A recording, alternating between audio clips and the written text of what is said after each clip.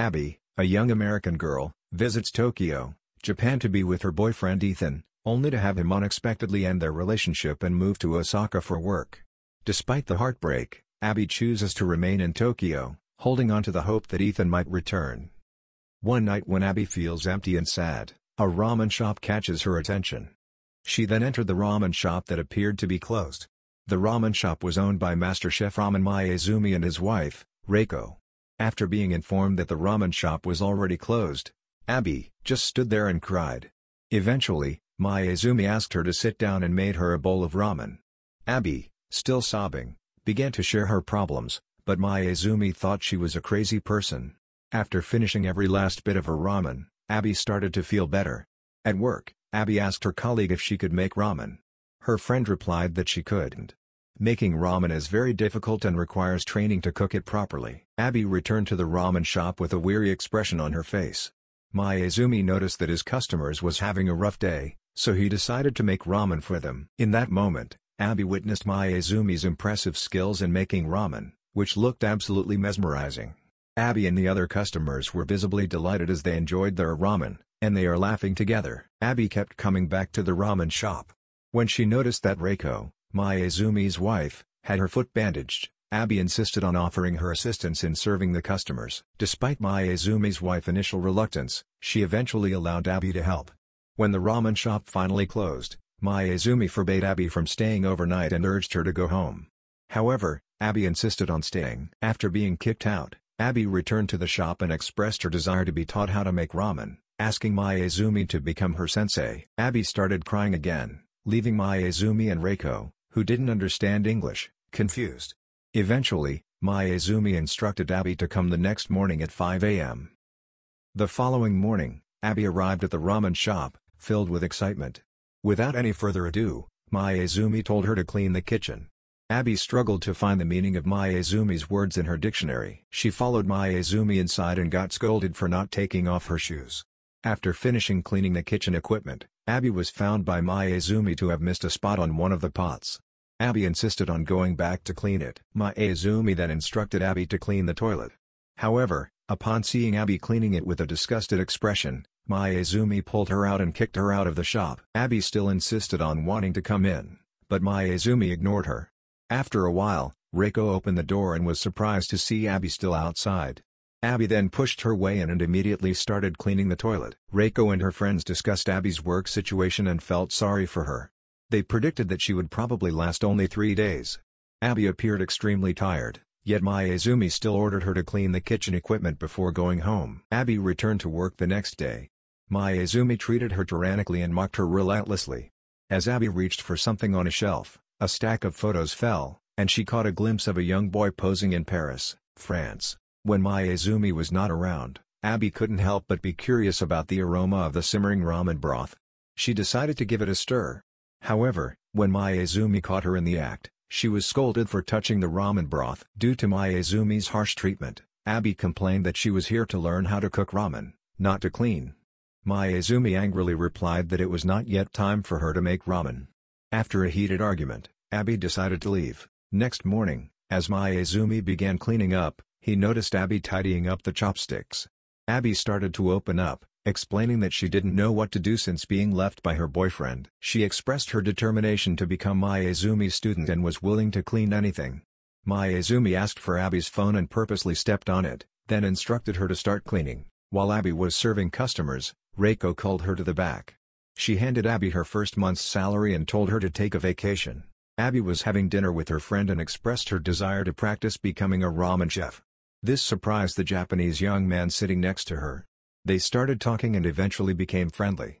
As they were about to leave, one of the young men named Toshio gave Abby his business card. While shopping at a traditional market with Abby, Miyazumi encountered another master ramen chef. The chef informed Miyazumi that his son would soon be blessed by the Grand Master and would become his successor. Miyazumi began introducing Abby to the philosophy of ramen flavor and how the broth is the key to harmonizing the taste elements. With the explanation, Abby felt that she understood and started adding spinach and pork to the ramen. Miyazumi became angry and frustrated, trying to explain to Abby so she would understand. On another day, Abby met Toshio again and they talked about how they had sacrificed their dreams due to parental expectations.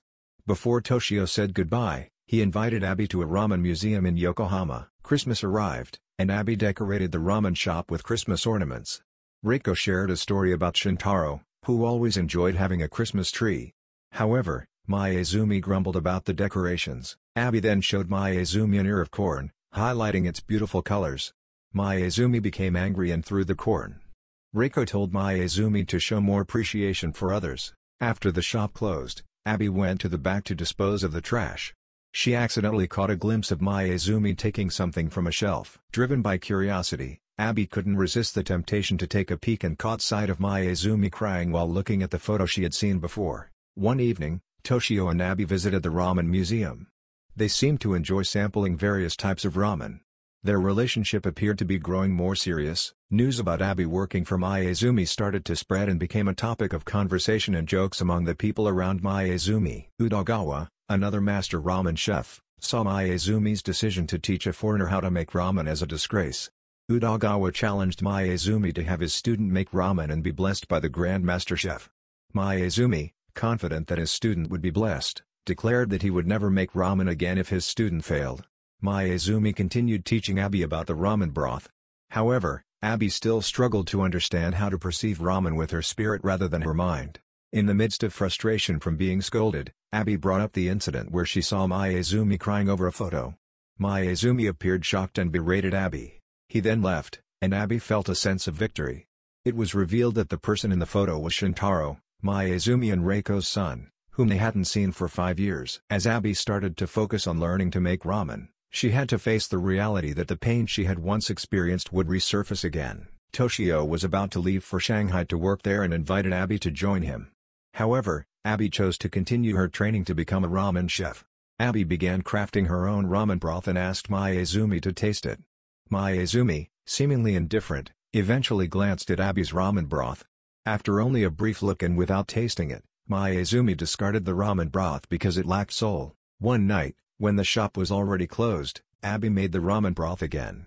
Mayuzumi came to taste it, but Abby's broth still fell short. Abby, feeling desperate, asked Mayuzumi how she could infuse soul into her ramen broth. Mayuzumi then invited Abby to meet his mother. After trying it, Mayuzumi's mother commented that the broth tasted bland. Mayuzumi was also puzzled by this, as Abby had already mastered the technique. Mayuzumi's mother told Abby that she was cooking the ramen using a mind full of noise. She continued, saying that ramen is a gift from the heart to the customers, whether it's a taste of sadness or happiness. Abby began making the ramen broth again, with tears streaming down her face as she poured her sorrowful heart into the broth.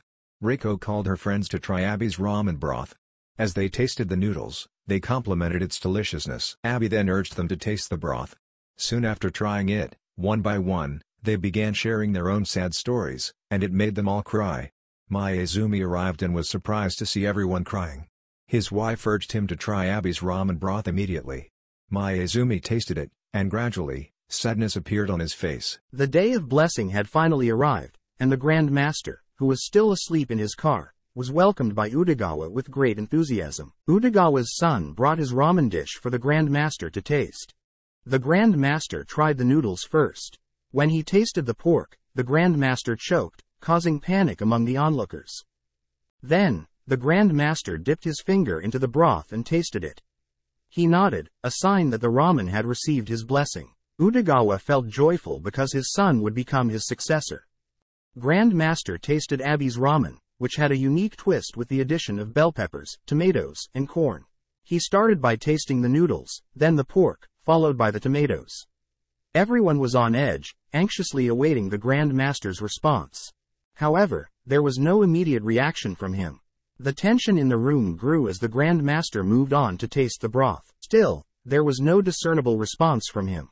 Finally, the Grand Master asked Abby the name of her creation, and she replied, "It's called Goddess Ramen."